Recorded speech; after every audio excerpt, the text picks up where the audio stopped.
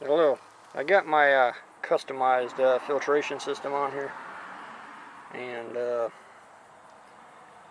this is the canister.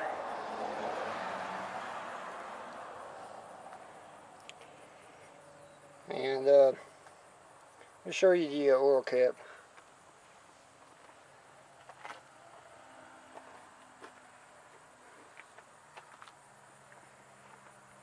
And this adapter right here, I had to really work at it to get it to work for me.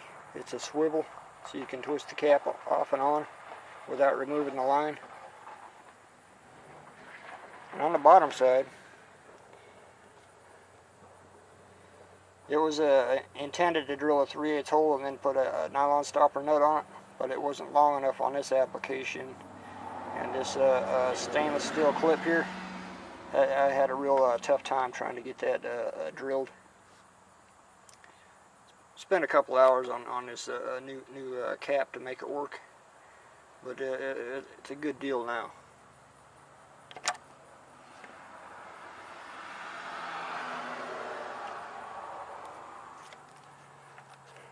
Just like it was made for it, and it does swivel.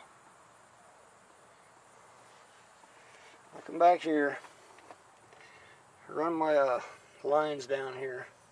You can see it there, and the back of this canister is where the oil sensor is, way down at the bottom, underneath all that stuff. And I had a little trouble with it,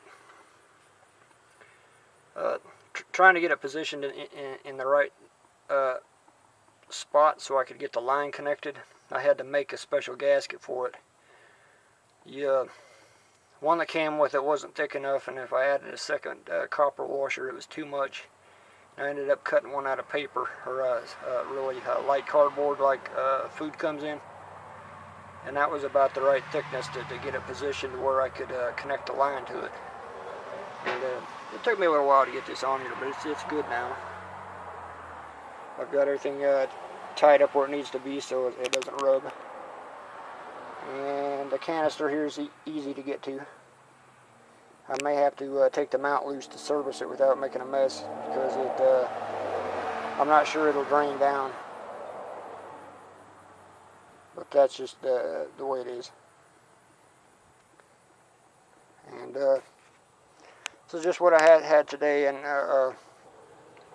it feels a lot cleaner after running it only like a half an hour. But this swivel adapter here, they do sell that, and you can also buy it from an Amsoil dealer.